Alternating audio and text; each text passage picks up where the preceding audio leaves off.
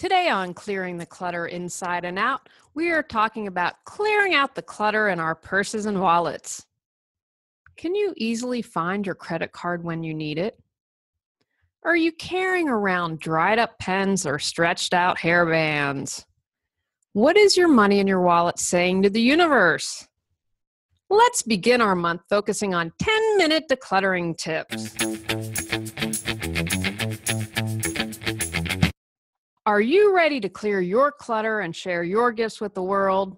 Every Tuesday at 1 p.m., join me on Clearing the Clutter Inside and Out as I teach you how to navigate the waters to declutter your life, get organized, and become more mindful. I'm an award-winning professional organizer, author, and certified life coach, and I destroy the box and examine clutter in all areas. Every episode, I'll give you take-action steps that you can easily apply to your life. Come on, let's get started.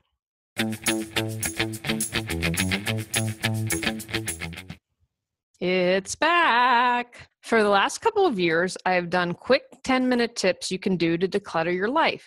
Here in Raleigh in July, it's hot and it's humid, and I understand why they don't like to move in the South. You can't. And for my listeners that are enjoying winter right now, it's kind of cold and you're burr. So I want you to continue clearing your clutter, but I also want you to have a break and have fun. And so here are just things you can do really quickly so you keep moving forward, but you don't feel overwhelmed like you have to do a ton of stuff. Don't let everything fall by the side, but do a little bit of something each week. I love this month because there are many small things that can add up and build your confidence, especially if you haven't cleared clutter in a while and get overwhelmed easily. Today's episode was inspired by an interview I did. I was told, please come up with something that could be done in 5 minutes. And it was really interesting. This is the first time where the woman interviewed me, and she put me on hold for 5 minutes. So it was literally designed that people would take the time right now and take action, which I thought was really fantastic. But it was really interesting having 5 minutes of silence. I don't know how well that would play out. And so I thought, wow, this would be great for the 10-minute decluttering month, and it'll be really groovy.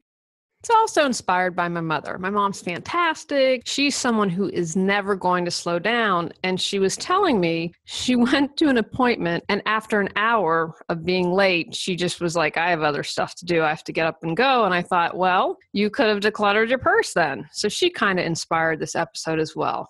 All right, let's get started. We're going to clear out our wallets or purses. Any book you read about feng shui talks about clearing clutter as being the first step. The first step, take everything out of your purse or wallet. I'm going to suggest that you do this on a flat surface. You might want to put out a towel or a dishcloth if you're going to have a lot of bits and pieces for easy cleanup. I have to admit, I need to do that with my purse because sometimes I can just throw something in. I'm really, really uptight about recycling everything. So I see something, and if it's not too trashy trash, honestly, I tend to pick it up to throw it away later because it drives me nutso to see trash on the ground. You're going to take your purse or your wallet. You perhaps have your dish towel out or your regular old towel that you can throw in the wash afterwards. So turn out your purse or your wallet, and bonus points if you want to do both. So you make sure, especially if it's your purse, shake it out. Make sure you clear the pockets, you get everything out. If your purse or wallet is a bit dusty, give it a good shake, give it a good dust, take a cloth, get in there, and give it a quick clean. Once you have everything out, the second step is to sort all your stuff into categories that make sense to you. You might have categories like makeup, finances, hair, and business. That's what I have in my purse. Whatever makes sense to you. Sort everything that's in your purse or wallet into a category.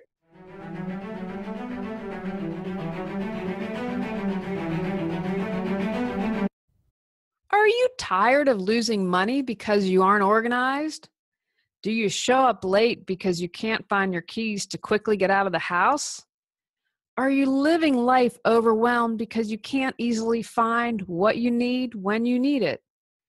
Would you like to have peace of mind? Go to reawakenyourbrilliance.com to learn how I can support you.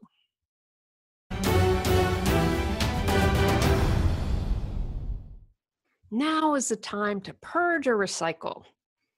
Is it you? And I have to admit, I'm going to be raising my hand on a few of these. Do you have worn out hair bands, expired credit cards, old receipts, dried up gum, non-working pens? Lots of us are probably carrying that kind of stuff around. Now is the time to let that go. While you are purging through your purse or wallet, is there anything you can simplify? For example, have you considered having 1 or 2 credit cards instead of many? Take the time now to transfer any notes, business cards, and receipts that you may have had in your purse or wallet. Once you've purged everything, organize what you have left. In your wallet, make sure your most frequently used cards are where you can reach them easily. Now for me, my wallet has a cutout, so my license, I can show that, although I found more often they're asking you to remove your license and looking at it. I also have my debit card because I use that frequently, and then I have invested in a bigger wallet because I needed more room. And so on one side of my credit cards, I have business, and then the other side are my personal credit cards because I want to make sure that I'm not making a mistake and putting a business purchase on a personal credit card or vice versa. I just am very kind of uptight about it, like to keep that really clean. If you're overloaded with reward cards, check out Key Ring Reward Cards or StoCard, that's STOCARD for Android, to store all of those reward cards electronically. That can lift a lot of weight from your purse or wallet. For your purse, consider using pockets to put things in the same place every time.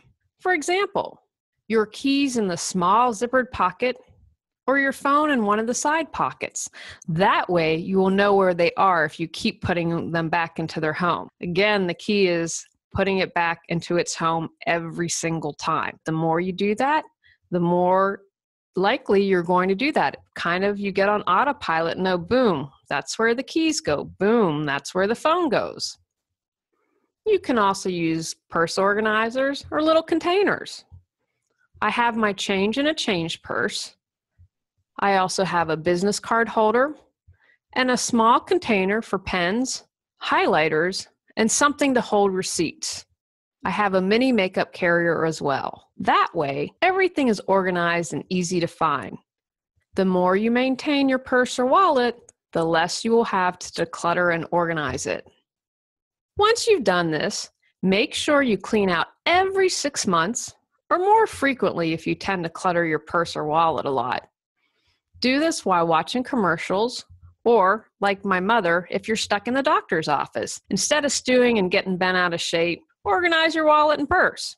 Tip: make sure all your money is neat and organized and all the bills are facing the same way. If you are respectful of the money you have now, that signals to the universe you are ready and open to have more money. Another tip: Evernote is a great all-around app that has a wonderful search capability and may be able to help you reduce your clutter in your purse or wallet. Check it out. Take action from today's podcast.